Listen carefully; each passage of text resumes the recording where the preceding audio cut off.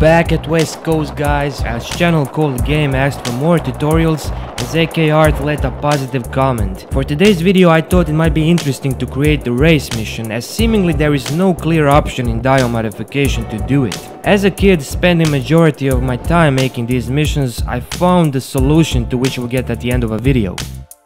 Every tutorial starts with choosing and creating our first objective, which is player. As we'll be inside a car whole time, teleporting him into a car will do so. Choose one of these all various different vehicles. It doesn't have to be a car, it can be a bike. It can be an airplane, just kidding.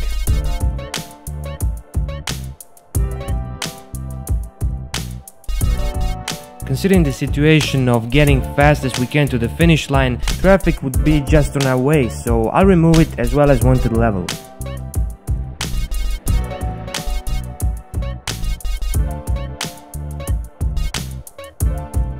Next thing you're gonna do is add a countdown. Here is the countdown.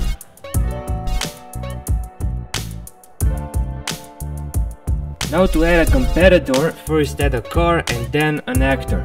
Choosing a number of competitors is up to you, as long as they all follow the same path where you're gonna set the checkpoints.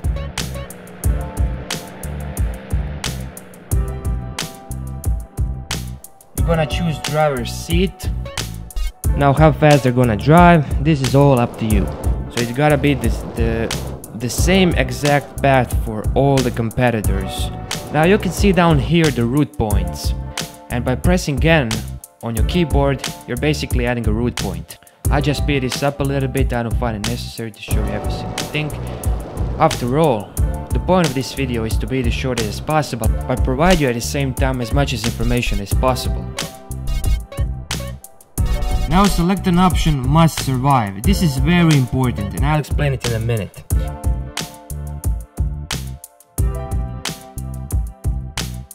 Santa Maria Beach will be at the finish line. Now the finish line is our main problem. There is no option, however, to choose that mission is failed if some competitors get to the finish line before you. My solution is creating a few explosive barrels and placing it on racers' path, so if one of them wins the race, they will crash into the barrels, explode and die. And remember how we set an option they must survive? Well, that way you'll fail the mission and lose the race if they die.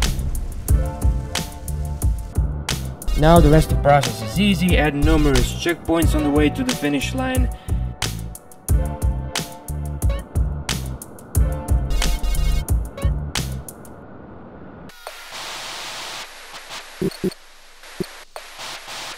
And the final one, just a little bit away from barrels, so that accidentally you don't crash into barrels. And that's about it, guys. We'll see how this turned out. Stay creative and thanks for watching.